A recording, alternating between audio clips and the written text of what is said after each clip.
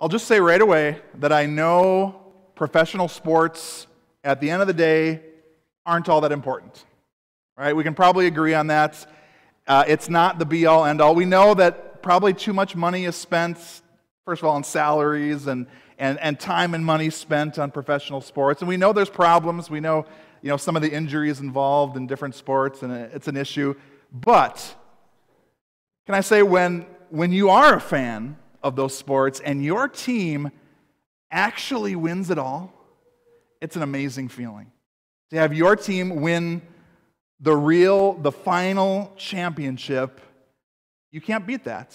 And okay, in Minnesota, you realize I'm not talking about football here, right?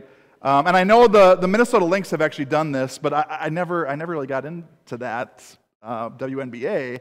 What I'm thinking of when I think of this, I go right back to the Minnesota Twins, right? When as a fan, for me as a kid, 1987 and 1991, they did it, right? Where it wasn't just, well, they seem pretty good this year, we'll see how it goes, but they actually won the championship, right? The World Series victory. This is one of the pictures. Just seeing some of these players and what the uniforms looked like back then. It just, for me anyway, it takes me back to these victories. Like you can say what at bat that was, right? When this picture of Kirby Puckett, is taken, or the parades.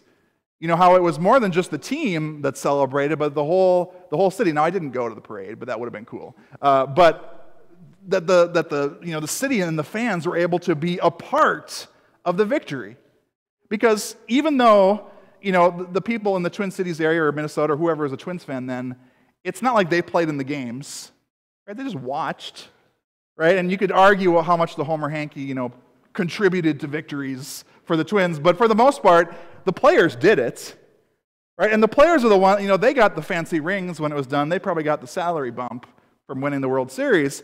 But as the fans, we could say that, all right, we felt like that was our victory also.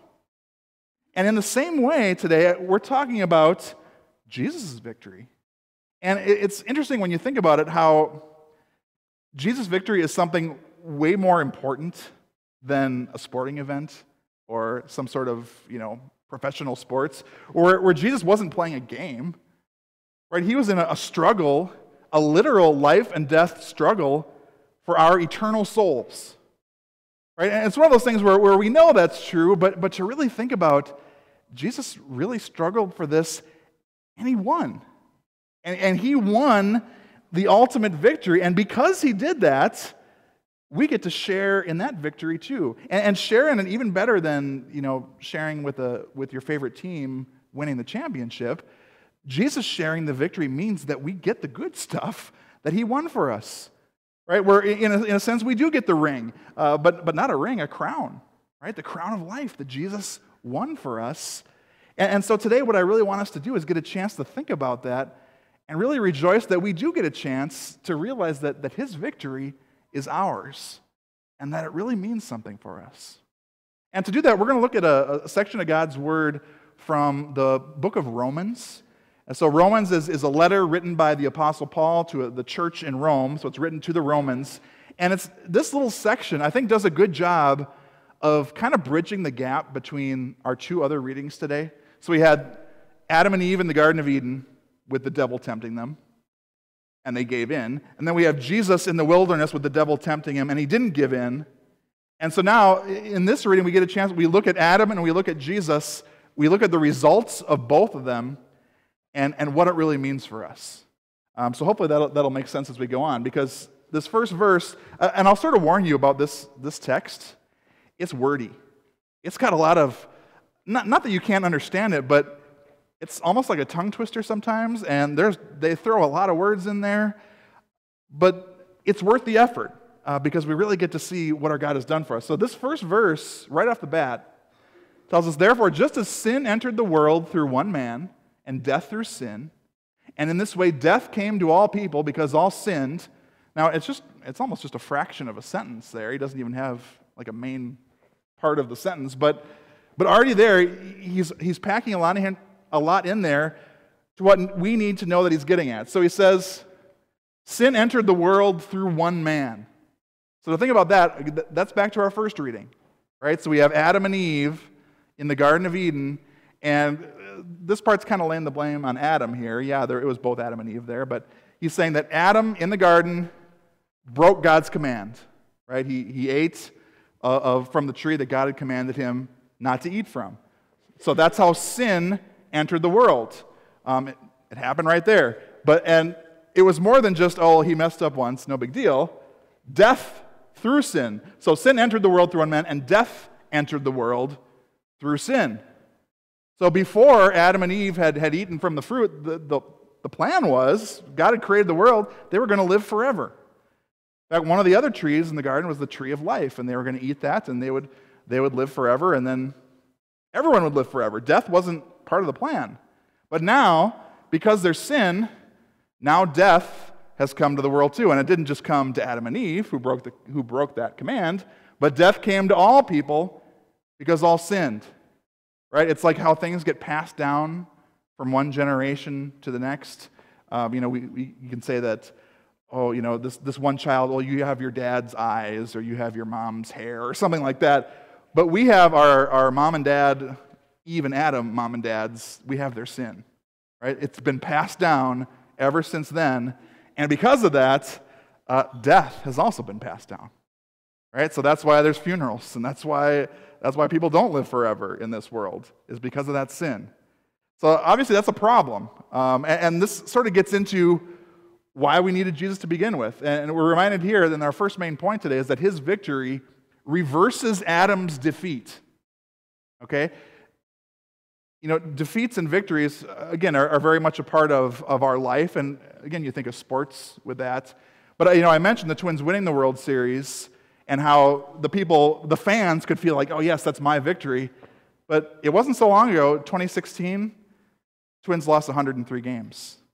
All right, that's a lot of losses. And that was not one. And a fan could take that personally, too, and feel like, oh, yeah, this is not our year. Right? But Adam's defeat is worse, right? Because he was defeated in this way. Because he sinned, that's not just, oh, I feel bad about it. That brings death, right? That brings all the problems that we have in our lives and in the world. That's where they come from. And I don't say this to blame Adam, like, oh, if he just hadn't done that, because those sins that we commit, they're still our fault. They're still us sinning. And it's just a reminder that we're in a bad situation, and this defeat it's not just one of those things where, well, he has to make it sound bad. I mean, this is really bad. Defeat that leads to death and hell is really what we're talking about here. And then these next couple of verses sort of answer a question that I didn't have. It wasn't a question that I would have asked, but it's kind of interesting. These verses are kind of getting at, God had commanded in the Garden of Eden, don't eat from the tree. But then he didn't really command stuff until many, many years later when Moses got the Ten Commandments. So someone might wonder, well, what about all the people in between? If if Adam and Eve's kids, they didn't get a chance to eat from the wrong tree, and they never got the Ten Commandments, so were they in a bad situation too? And these verses kind of answer that. It says, to be sure, sin was in the world before the law was given, but sin is not charged against anyone's account where there is no law. Nevertheless, death reigned from the time of Adam to the time of Moses, even over those who did not sin by breaking a command, as did Adam, who is a pattern of the one to come. So it's saying that, the Ten Commandments weren't there yet for a while, but at the end of the day, it didn't matter because death reigned from the time of Adam to the time of Moses. They were still sinful, right? People were still sinful during that time, and so people still died, and so that's still what we have today. That's still what we're dealing with. So now we get into the good news part of this. So that, okay, we know the sin is a defeat, and so now how does Jesus' victory fit in for us? And the first way it fits in is how it's given to us, and it comes as a gift. So his victory comes as a gift to us. And that's kind of a weird way to think of a victory as a gift. Although you could imagine someone saying that, like even for my example with the Twins, I mean, it's possible that a Twins player from those World Series winning teams could say, all right, winning the series this year is a gift to the fans, someone might say. And you could sort of understand that. Like, okay, so the fans got to experience a good season and they got to experience a championship. So in a way, that makes sense. But Jesus, of course, takes his victory as a gift to a whole different level. And the next several passages really talk about that. So he says, but the gift is not like the trespass. For if many died by the trespass of the one man, how much more did God's grace and the gift that came by the grace of the one man, Jesus Christ, overflow to the many? Okay, again, this sounds sort of tongue-twistery, but stick with it. So he's saying that Jesus' victory is the gift, and the trespass, that's another word for sin, right? The sin is Adam's sin. So, okay, the many died by the trespass of the one man. So that's talking about death came to the world because Adam sinned. But God's grace and the gift came by the grace of the one man, the other one man, Jesus.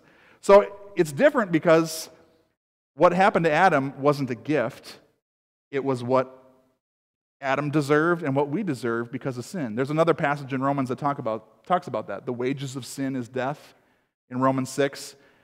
Usually when we talk about wages, that's another word for like your paycheck is your wages.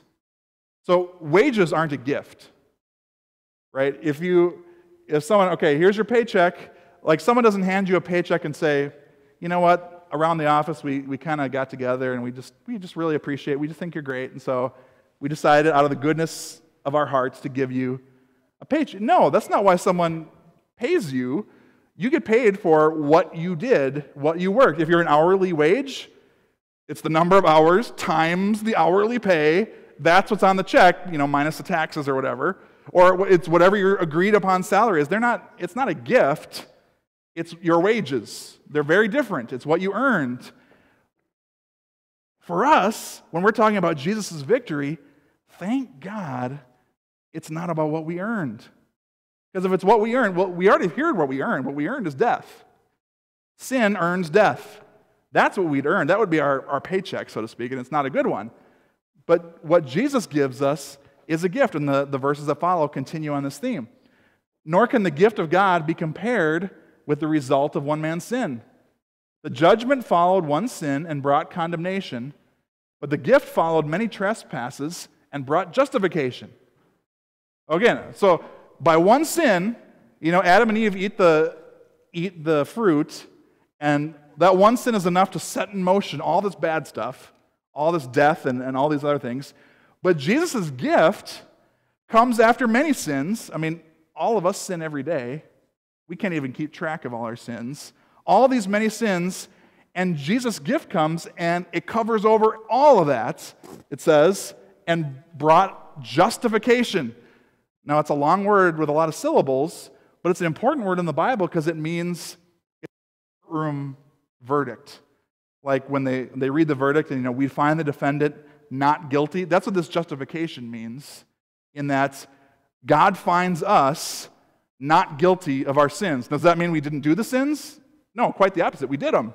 We did them all. But Jesus, because he's giving us his victory over sin, because his death on the cross paid the price, because he rose from the dead and paid for all those sins, now God can look at us, not as guilty people, but, I'll let you slide this once. No, he doesn't let anyone slide. But Jesus already paid it. So we have a not guilty verdict now because of what Jesus did, and it's given to us as a gift. Right? And then, because after that, it sort of rewords it in a different way about this gift. For if by the trespass of the one man, death reigned through that one man, how much more will those who receive God's abundant provision of grace and of the gift of righteousness reign in life through the one man, Jesus Christ? Again, that's a big sentence, but look what it's talking about. Adam sinned, and now death comes to everybody. Jesus didn't sin. In fact, he gave us the gift of what he did, and now, because of him, by faith, this gift of life comes to everybody. And not only that, but the gift of righteousness comes to everyone. Again, righteousness is another word for perfection. So it's like saying that God looks at us and he doesn't see what we see. We see all too well, sometimes we see our defeats and how we didn't live up to do the right thing. We're really good at remembering the times we messed up. Like you can probably remember embarrassing moments and things that you said that you immediately wish you could, take back and not say. And we can, remember those times vividly. But God, He doesn't treat us according to those things. Because of Jesus and because of faith, He sees us as righteous and perfect. And again, it's not because we earned it. We didn't do the least thing of earning it. But it's a gift from Jesus that now God sees us as His perfect son or daughter. We're His perfect child because of what Jesus did for us. And not only that, but this is a gift that really lasts. And that's really kind of the ending parts of this, so that His victory brings us results. And they're really lasting results from this. I mean, because that's something that we couldn't get through my example of a sports victory. Right? All right, it's cool that the Twins won the World Series in 1987. Right? I celebrated, when that happened. But guess what? In 1988, they did pretty good, but they didn't win. They lost, and they were out of it. So it didn't really last. Yeah, you can still go and see the trophy, or you can look at the old pictures, but they're not the champions anymore after that. They're not the champions now. Whereas Jesus, when He comes with His gift and His victory, that has lasting results that mean something for us right now. And the passages really show this to us. Consequently, just as one trespass resulted in condemnation for all people, so also one righteous act resulted in justification and life for all people. So it talks about the results. Both of these say resulted in. But here it says it's the one righteous act. There's a little question of what this could be referring to. It could be referring to the act of Jesus dying on the cross, or the act of Him rising, or maybe even His whole ministry, His whole life and death and resurrection. Maybe all of it together is called one righteous act. But regardless, the point is pretty clear that what Jesus did resulted in justification and life for all people. That results is something that continues. And that means that we have that not guilty verdict. We don't lose it the next time we sin. It's not like when you become a Christian, but then the next time you sin, now you have to start over and now you have to make up for it or something like that. No. Thank God that Jesus, He covers over us with His not guilty verdict for our entire lives, and we get to live in that verdict. And yes, it has something to do with heaven, and we get eternal life, but it's not just someday in heaven where we have this. We have it now. Right? We have life with Him now. It's going to be better in heaven, but even now, we're His victorious people, even when it doesn't always look like it on the outside. And he mentions that again in the last verse of our text as he sort of sums it up. For just as through the disobedience of the one man, the many were made sinners, so also through the obedience of the one man, the many will be made righteous. And again, by faith, that's us. Are we sinners? Well, in one sense, yeah, we are. We confessed it already. We acknowledged it. But at the same time, we know that's not really who we are. Who we are, our true identity, comes from what Jesus has done for us. It comes from the verdict that He put on us. It comes from that righteousness that we didn't earn, that we could have never lived up to, but that God says, through faith and what Jesus has done, now that's who you are. That's what it means that His victory is ours. And yeah, I know that as we think about this, yeah, it's spring training, and okay, the Twins look okay this year. On paper, anyway, they should do pretty well, but I'm not quite ready to award them world championship status for this year yet. We'll have to see how it goes. But for us, right, when it comes to the way more important thing of our life and eternity, guess what? We've already won. Jesus won it for us. He gives us what He has accomplished, His righteousness, His not guilty verdict. That is over us now, and we're going to live in that now and forever, because His victory is ours. Amen. We'll continue then by